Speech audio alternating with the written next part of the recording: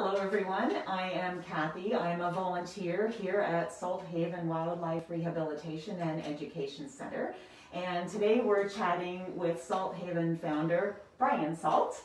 And we've got a lot to cover today. Thank you very much for joining us on your Sunday afternoon.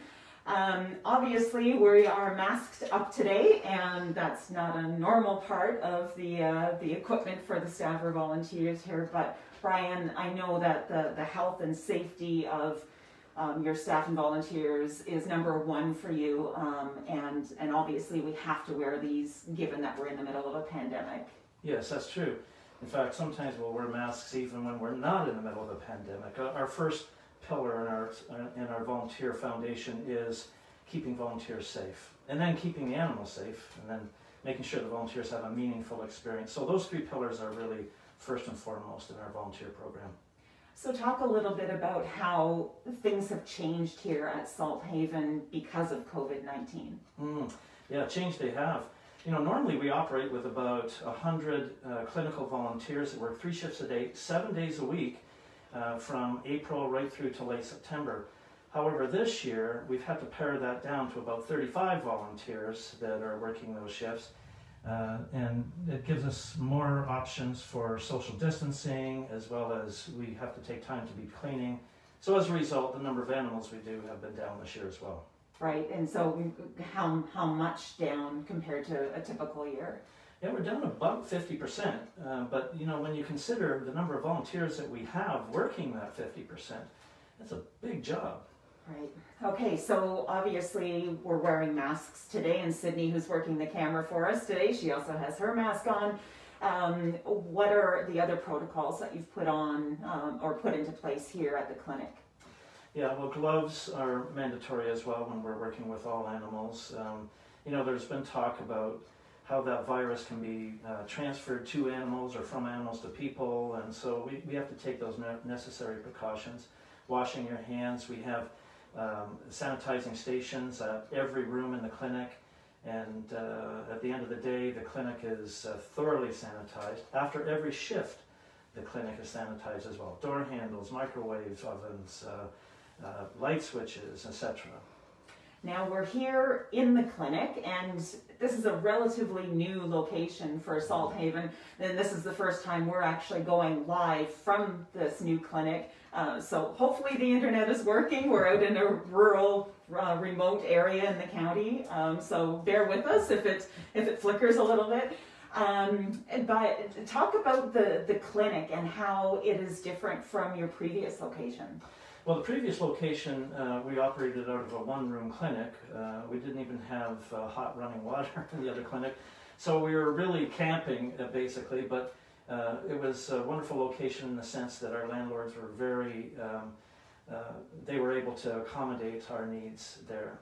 But this clinic is, gosh, it's wonderful. I mean, it's an 8-room clinic. We have isolation rooms. We have flight pens and a brand new aviary and a mews, a 7-station mews for our birds of prey. So you know, it's a lot more territory, and but we also have a large garden that Sydney, our camera lady today, has. She has put that together, and about 10 volunteers have grown things that we've been able to use in the clinic for the animals. So it's kind of exciting all the way around what's happening here.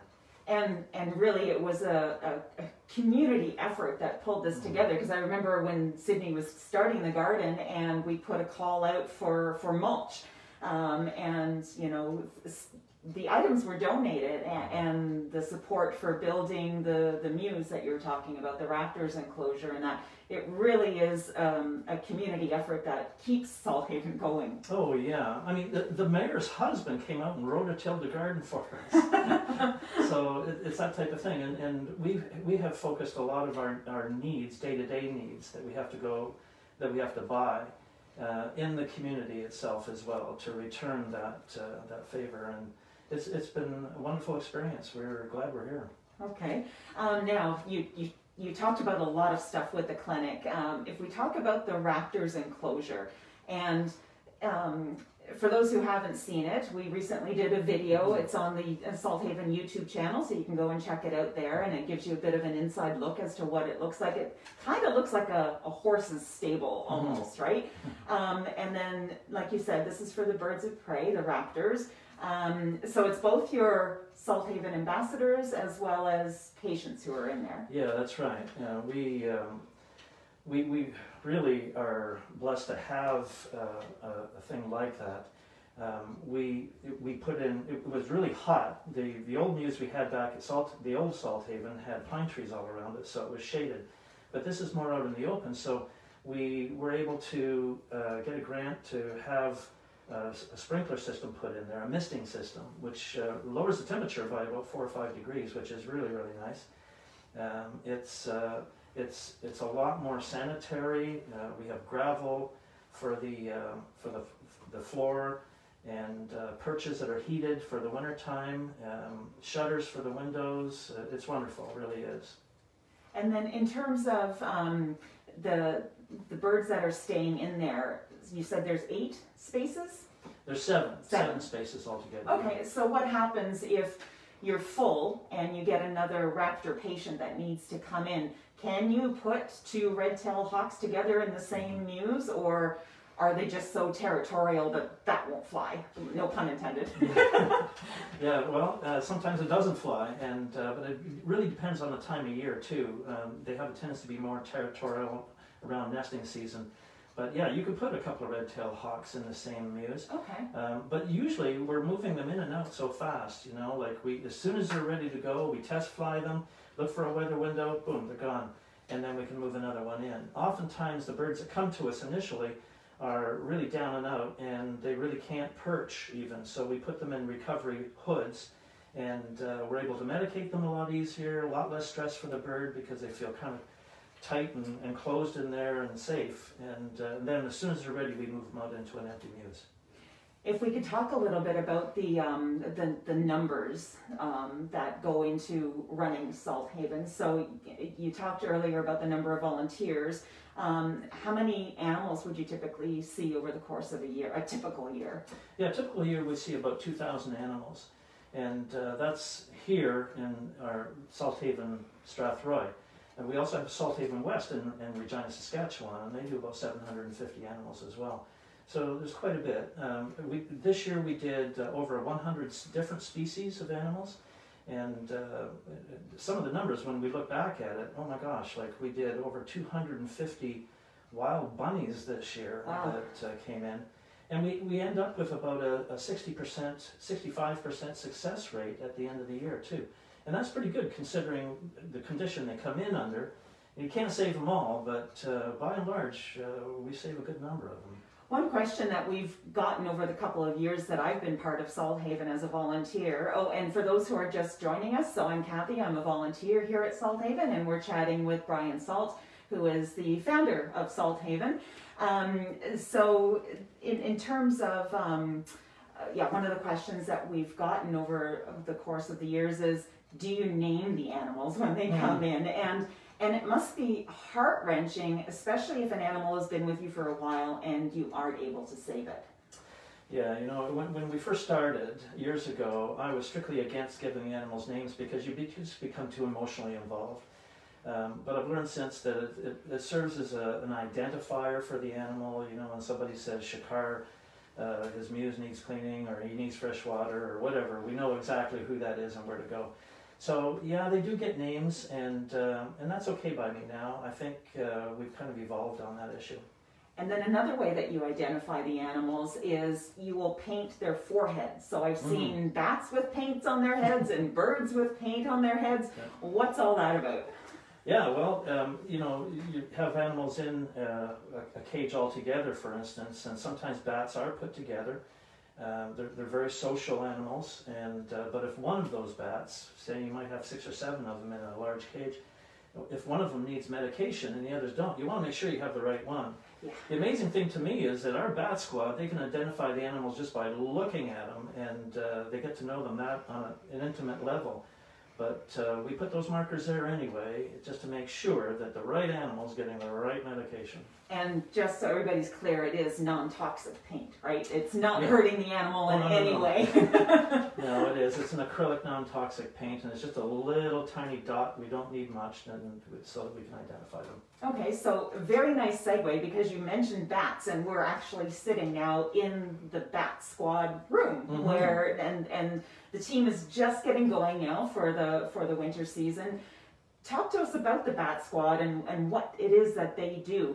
And maybe first, let's talk about bats themselves, because I think people have a love-hate relationship with them. They either love them or they hate them. They're terrified of them. Do bats get a bad rap? Well, sometimes they do, and that's because of Hollywood, right? Vampires, they're going to suck all your blood. But in actual fact, bats are amazing animals. They eat their own body weight in one night. They save farmers billions of dollars right across Canada every year. With all the insects that they're eating, that they're eating. They're amazing animals anyway, because the females will give birth to a baby that is 30% of the female's body weight. So that'd be like a 100-pound woman giving birth to a 30-pound baby. And sometimes they have twins, so go figure. It's amazing. So, they're very unique, but they are very, very intelligent as well, and that's something that people don't give them credit for all too often. We have a tendency as humans to give animals credit based on how intelligent we think they are, and bats, unfortunately, are right down at the bottom of that totem pole as to how we think about them. But we've learned to really come to respect them and feel real good about the work we do with bats here. Right, so talk about that and the Bat Squad and the work that they do in getting sick and injured bats back out into the wild. Yeah, our Bat Squad's amazing. It comprises of 10 volunteers. Some of them are very, very experienced with bats. We have one from the Ontario Ministry of Natural Resources doing studies at the Pinery on bats. Each one of our individual Bat Squad members are vaccinated for the rabies vaccine, with the rabies vaccine rather, and they are trained to deal with bats. They have different needs than the other animals that we work with, so it's an entirely different operation within Salthaven, and probably one of the best ones in southwestern Ontario at this point. And one of the questions that we do get when it's bat season is, bats and rabies, are they synonymous? And do all the bats do the bats that come to Salthaven have rabies? Well, typically only about 2% or less of all bats actually have rabies. But they are rabies vector species. There's no doubt about that. And so we treat them with respect in that regard. We see more rabies in bats than the average person ever would, simply because the bats that come to us are already sick or injured or what have you. And so just in that demographic alone, we're bound to see more rabies than we would otherwise. So we take precautions. We make sure we're wearing gloves when we handle them, even though they rarely will bite. We also make sure that, as I say, all of our Bat Squad members have been vaccinated, and they take a test with us as well, so that they understand what rabies is all about, and before they even step foot in the clinic. And then the bats are given a shot before they're ever released? Yeah, as soon as they come in and they're able and they're stable, we give them a rabies vaccine, and that's followed up with another one about a month later. And before they're released, they're given another dose, so that we have built up a wall against that virus when we release them. So not only are they healthy as individuals, but they contribute to the healthiness of the population of bats. And then a common question, and we actually received a question on Facebook from a follower who, it's about a cardinal, a female cardinal, that for 1 week now has constantly been flying into her dining room window. And she said she Googled it, she put material on the windows, she covered the windows, she tried to make it really bright, she's done everything she can think of short of chopping down the tree that's just outside her dining room window. So any idea what's going on with that particular bird at this time of year? Yeah, it's unusual for this time of the year, but it's, generally speaking, what this is a territorial dispute. And robins and cardinals seem to be the ones that are most aggressive with this. If they see their reflection in the window, they're seeing another bird that's invading their territory. Oftentimes they have a nest in the area, and they'll hit that window every 20 seconds, and just drives you crazy. And they'll hit it so hard that they'll actually leave blood on the window. So about the only way around that is to either soap the window or cover the window completely from the outside so that the bird no longer sees its reflection, and you break the cycle and things go better. But just about every other way of doing it doesn't work very well. Right, and then it's something that you guys have addressed here, because you were getting a lot of birds flying into your windows here. And that is a common question that we get, how can you stop birds from flying into windows? Yes. Well, we embarked on a program called Feather Friendly here at Salthaven. And they're little decals, they come in a strip, and you just lay them on your window. They're dots, so you can barely see them from the inside. But from the outside, they shine like beacons to the birds because they're fluorescent, and the birds see different colors than we do more vividly. And so it has reduced our window strikes practically to zero because of these little dots we put on our windows. Not expensive, easily installed, and it's very, very feather friendly. Right, and that's the name of the company out of Mississauga, right? Feather Friendly. That's and true. Then there's also FLAP is an organization. Yeah, FLAP is an organization that stands for Fatal Light Awareness Program out of Toronto, and they heavily endorse this company as well for making windows friendly to birds so they're not getting hurt. Okay, and we did get a question from one of our followers on Instagram, and she's wondering about opossums. And doesn't know very much about them and would like to know a little bit more. And you do see possums up here.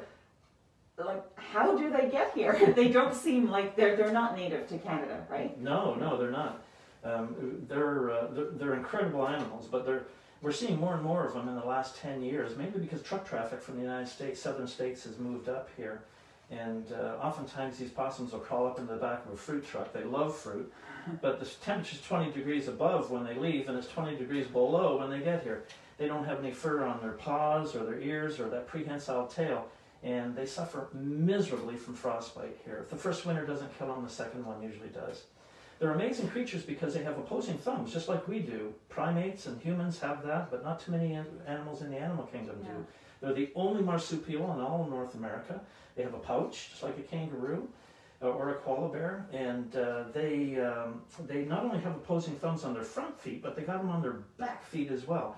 And if that's not enough, they got a prehensile tail like an elephant's trunk. They can climb just about anything. They're incredible.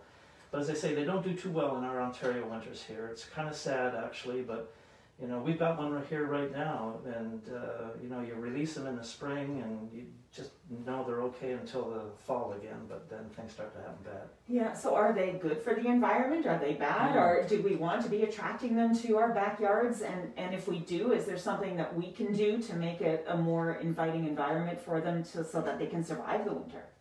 Yeah, well, if you've got rats or mice being a problem, opossums are death on rats and mice. They love eating those things. So, and if you wanted to attract them or to keep them in a warm place, you can set up a little kennel or something in the backyard. If you got a compost, another reason for having a compost, they'll just burrow right in there, and the warmth from the compost will keep them through the winter. And you got ready-made food in there sometimes too.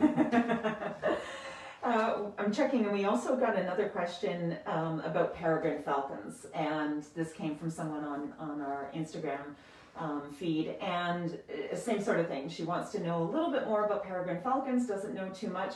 Unfortunately, we did have a sad story here earlier this year with Thunder, who is well known among the birding community in London for gracing our skies over the downtown. So tell us a little bit about Thunder's story, and then, what's an interesting tidbit of information about a peregrine falcon? Well, peregrine falcons, first of all, are the fastest animal on the planet. They've been clocked at over 250 miles an hour in dive. And that's pretty fast. You can imagine standing up in a convertible at 250 miles an hour and what that would do to you. But they're streamlined. Their body allows them to accelerate through gravity. It was unfortunate in the case of Thunder. She's been around for a long time. She was first banded in a nest in Syracuse, New York in 2015. So she's about 15 years old, which is a long life for a peregrine falcon. They usually live 13, 14 years in the wild. But we think what happened to her was a territorial dispute with another falcon.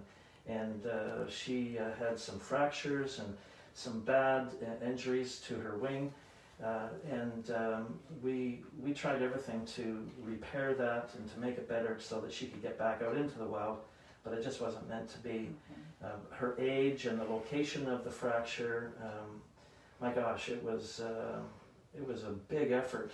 And again, on not only the part of Salthaven, but on the community as well, because a lot of people came to the table and helped us with the expense of that. Right. And so it was a heavy heart day when that didn't work out very well for Thunder. But what it did here at Salthaven is it developed a new and wonderful perspective on these amazing animals and just their value in the environment. You talked there about how the community really stepped up to help cover the costs of, getting Thunder. She had to go to the veterinary college in Guelph for surgeries and that, right? How important is community in the work that Salthaven does? Well, Salthaven has literally become a community effort. It's not about Brian Salt or any other one person in the organization. We get help from everywhere in the community. It's absolutely wonderful. And I think the reciprocal reaction here is that the general public are gaining more knowledge about the plight of Canadian wildlife. Our planet needs some work, and especially in the nature side where the animals are struggling right now. We hear a lot about the Arctic, but right here in southwestern Ontario, we're losing an awful lot of species. And some animals have either been extirpated, meaning they're no longer found here, or outright extinct. And we've seen more of that happen in the last 50 years, one lifetime, than we have in any other time in history, recorded history at least. So we have some work to do. And we think that Salthaven is helping to make the public aware of the plight that our wildlife is in right now. So we talked earlier about volunteering and that Salthaven relies a lot on the support of volunteers. How old do you have to be to start volunteering at Salthaven? Well, we'll accept applications from people who are 16 and over, 16 with parents' consent, otherwise age 18. And we just feel strongly that, again, we want to keep our volunteers safe. And young people seem to be more prone to some of the diseases we see that animals can share, and so we don't want to take them too young, and we want them to be responsible as well. And so age 16 or otherwise age 18. And then some people, they may love animals and wildlife, but they're a little apprehensive about actually working hands-on with the animals. So you look for volunteers with a wide range of skills. So talk about the kind of skill sets that you look for. Yeah, we can use carpenters, electricians, plumbers, groundskeepers. We have some volunteers that come out. Our grounds here at Salthaven are absolutely beautiful, and there's a price to pay for beauty. We got to work those gardens and whatnot, and a lot of people have come out to do just that.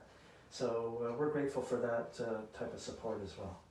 With all the years that you've been in operation, you must have a couple of rescues that really stand out to you. And while you're doing that, maybe Sydney can get a wildlife ambassador ready for us. But yeah, talk about a rescue that stands out. Well, we had a call last fall. There was early last spring, sorry, of a red-tailed hawk nest that had made a nest on a construction site on a apartment building, and this was in London, right? This was in London, on Wonderland Road, right? Yeah. Okay. And so the construction was going to be a detriment to the bird's nest, and they wondered what could we do to work around this. So what we planned out with them was that they would build a platform.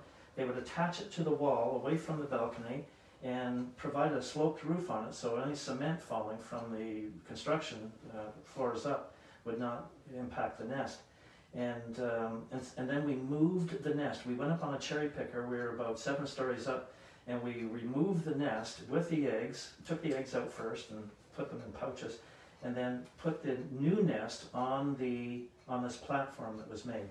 Put the eggs back in the nest, and then waited. What seemed an eternity. A couple hours later, and the parents came back, sat on the nest, and started incubating the eggs again. The eggs hatched, and those little ones actually fledged and flighted and gone. So that was very successful. Yeah, fantastic. All right, Sydney, So this is Sydney, and who is Sydney bringing in? Sydney is bringing one of our wildlife ambassadors. This is Rexanne.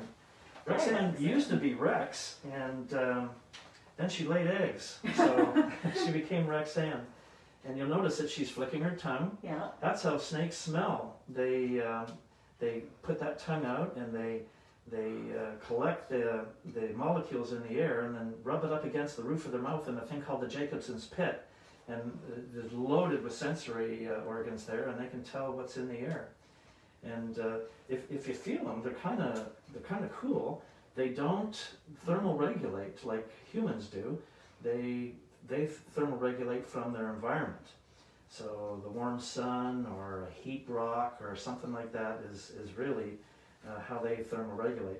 Rexanne is a constrictor. She's a gray rat snake. Okay. And they'll hunt mice and rats. They are allies to our rodent population control.